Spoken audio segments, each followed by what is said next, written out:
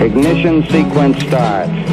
6, 5, 4, 3, 2, 1, 0. Liftoff. We have a liftoff.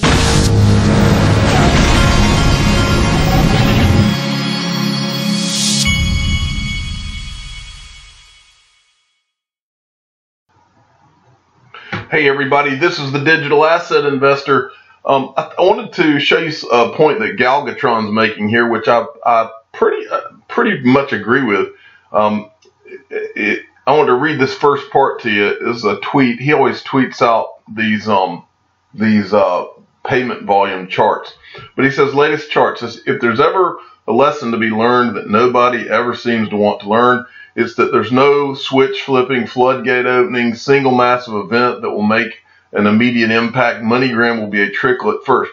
Now, and then I think XRP boy comes in and says, fair enough, but it's pretty early in the game. It's my opinion that pressure will come, and when it does, there's no telling what can happen. And then Galgatron says, if MoneyGram going live and publicly stating usage of XRP isn't your game changer, then I don't know what could be. I'm hoping people will understand that massive moves in price or volume will not come from utility adoption. The platform moves slowly. I think he's saying basically two things here, which are true.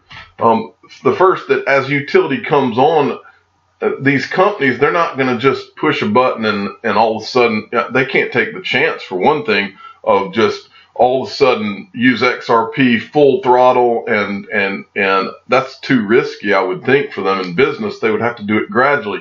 But as kind of, we've used the illustration before of this being kind of like a utility, being kind of like a bathtub that's got the water rising. That's how I've always pictured the utility happening. Now, at the same time, I'll say what XRP boy is saying here. At some point, there will be, and I don't have to, I'm not just speaking out of turn here. At some point, the speculation part of this, there will be something, and it's usually not tied to any single event, but just look back to the 2017 run.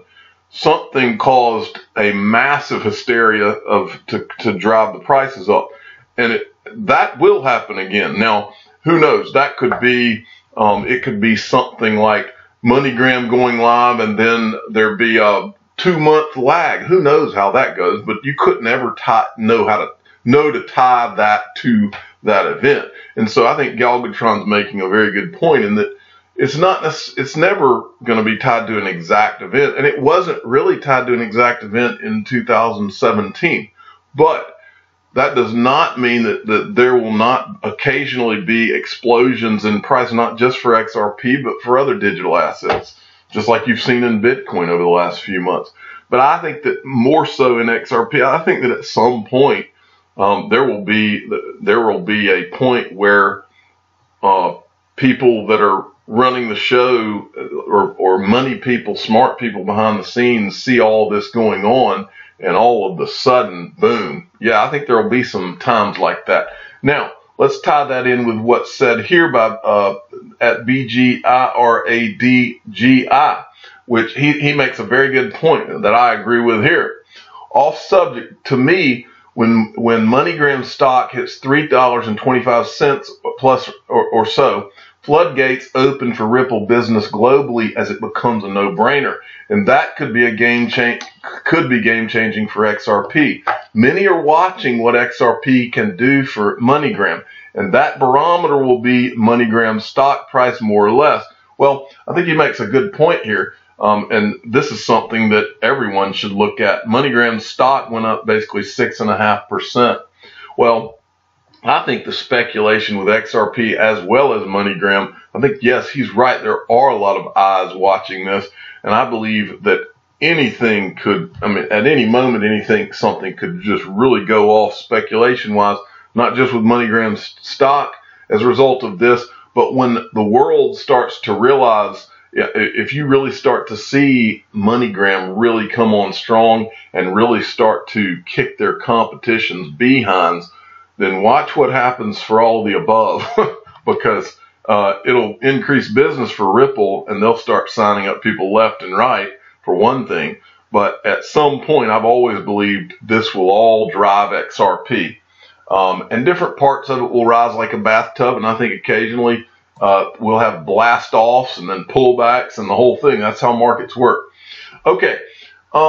Next, this is from Market Watch. These numbers show just how dependent global stock markets have become on central bank stimulus and ever-growing debt. I've made the point before on my channel that when I was a kid, my dad would come home from work. He would sit down in the recliner. Recliners were a big deal back in the 80s. He would sit down in the recliner to eat his dinner and watch the evening news. And back then, we actually had manufacturing in the United States.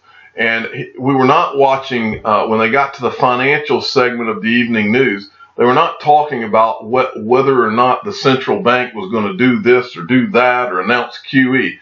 There was actual conversations about manufacturing in the United States and things being made and things being sold. It wasn't just people playing games with funny money, which is what they're doing now.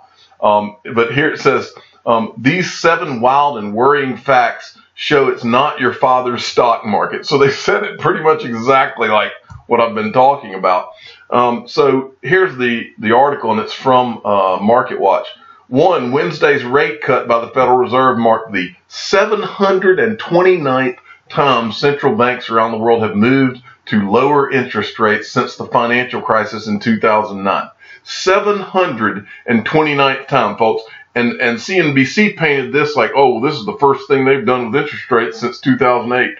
Bull. Everything has been a manipulation game. Everything you see in the stock market. I was talking to my wife today, actually, about not just the stock market, but real estate and everything. Everything is primed for a collapse, and not just a major recession, but something that would make the Depression look like a joke.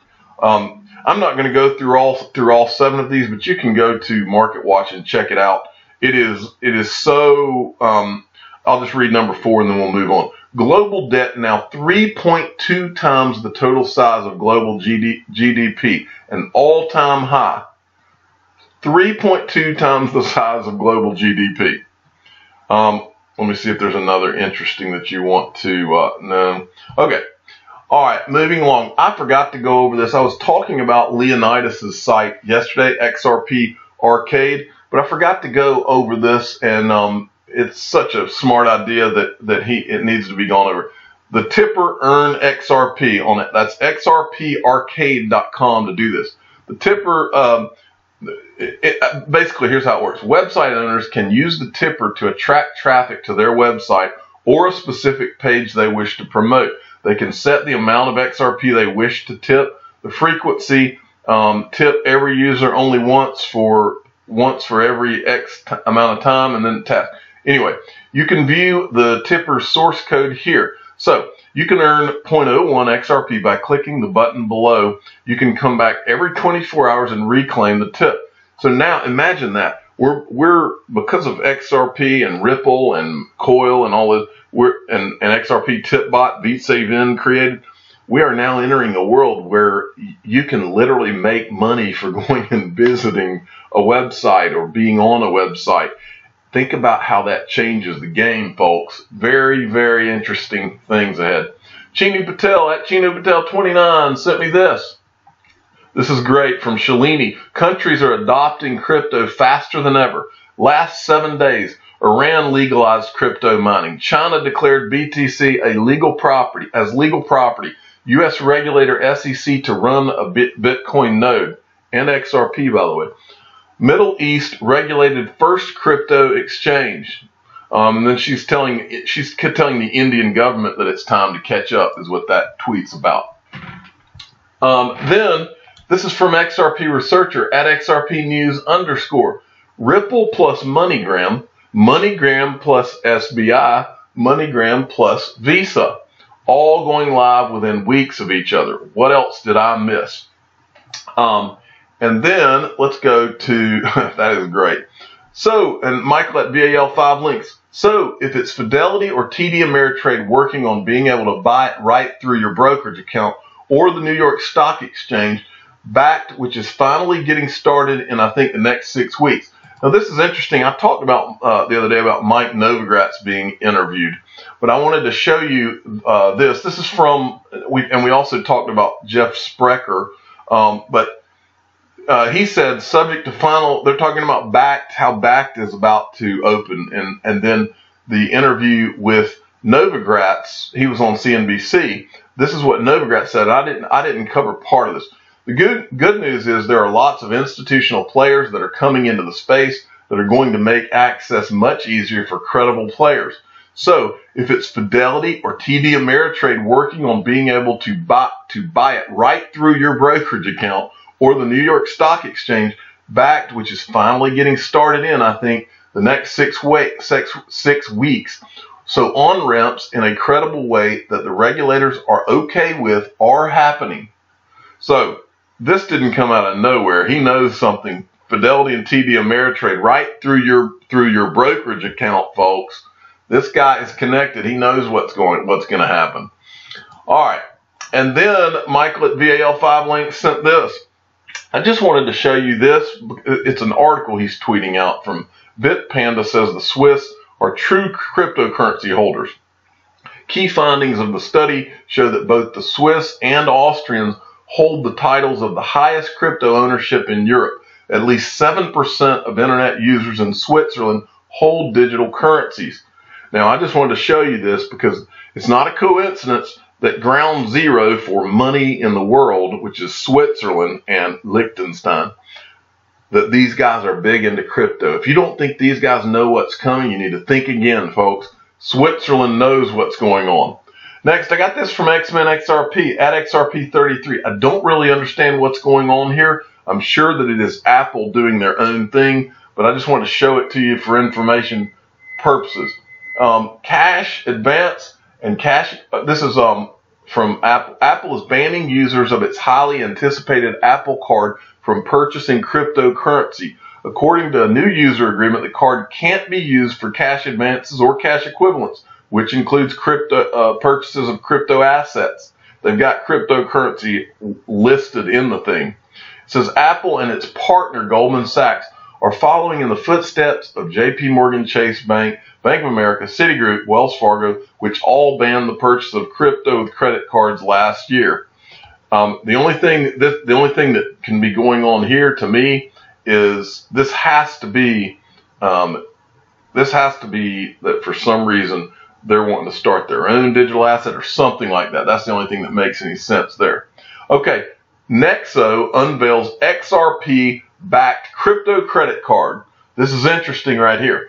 One of the issues, let's see, with this challenge in mind, it says the crypto card has been launched in partnership with an unnamed company. According to Nexo's Antony Trenchev, the card allows users to spend the value of their crypto holdings without actually spending it. Nexo is a startup which is capital backed by Arrington XRP. One can buy XRP on the hope that the card will be successful and hence boost the value of Arrington XRP. I don't understand what that last line is about. But the point is, Nexo has an XRP-backed crypto credit card now.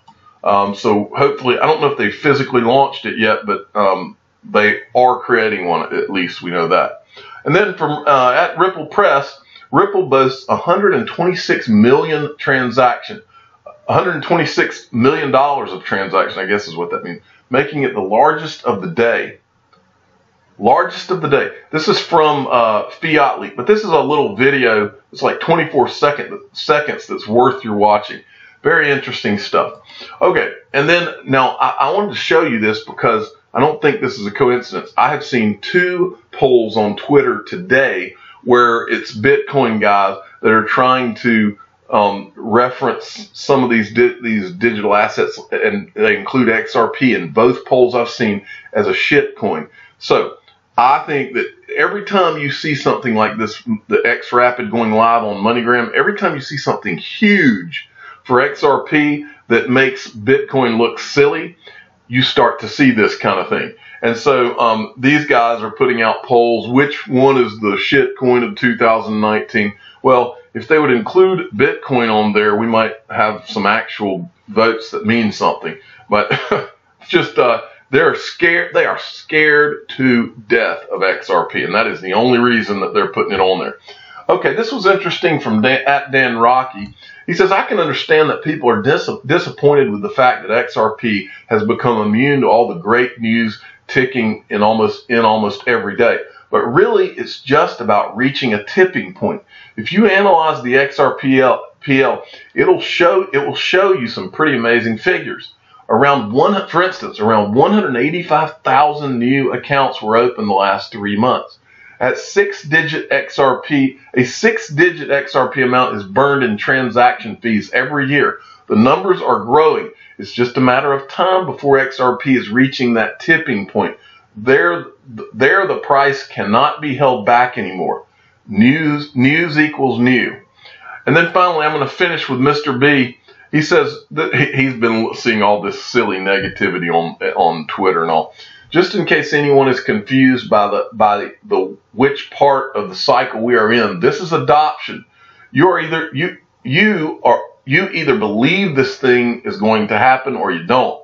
For those who don't, instead of a negative comment about a wind moon, instead, no need to dragging down others. And all he's saying is, don't be a bunch of wimps and go online and start trying to. I mean, if you're an XRP holder, don't sit there and whine about it. Put it on your Ledger Nano OS, put it away. And if you don't have the constitution to deal with being in a lull, which is what we're in right now, if you don't have the constitution to deal with that, you don't have to try to poison the well. Just put yours on your Ledger Nano OS, put it up, stop looking at Twitter, stop looking at the news, and one day you can come back on and thank me and Mr. B and everybody else who did have the guts to hang in there because they knew what they owned.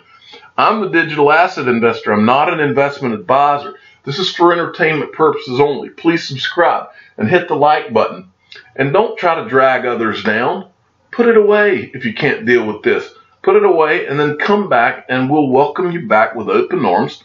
And we'll say, see, we knew we were right. Thank you for listening.